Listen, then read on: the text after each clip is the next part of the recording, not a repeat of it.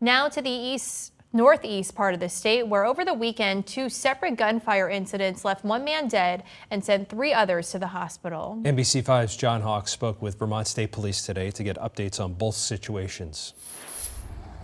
In St. Johnsbury late Friday, Vermont State Police say 3 men entered this apartment on Harrison Avenue around 9 o'clock and started shooting, leaving bullet holes through the window. A neighbor had called the St. Johnsbury Police Department and reported hearing gunshots. So the local PD initially responded and found that 2 men at that residence had been shot and wounded. Authorities say suspects took off in a black SUV. 2 men were injured and taken to Dartmouth-Hitchcock Medical Center. They remain hospitalized at this time and are continuing to undergo treatment there. Police don't think the gunfire was random. VSP doesn't believe that there is any kind of generalized danger to the public.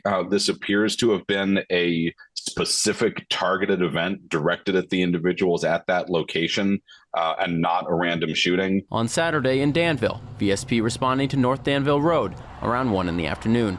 They say 1 man was killed and another was injured after an exchange of gunfire.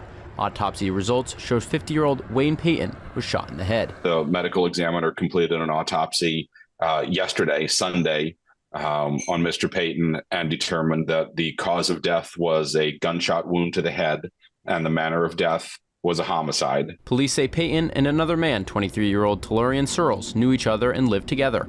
Authorities say the men got into a fight before shots were fired. Searles is in stable condition at Dartmouth-Hitchcock. Investigators are looking into both incidents in the Northeast Kingdom, but are making one thing clear. There was no connection at all between the St. Johnsbury shooting and the Danville shooting. It was just unfortunate coincidence in terms of timing and proximity of the locations. In St. Johnsbury, John Hawks, NBC5 News.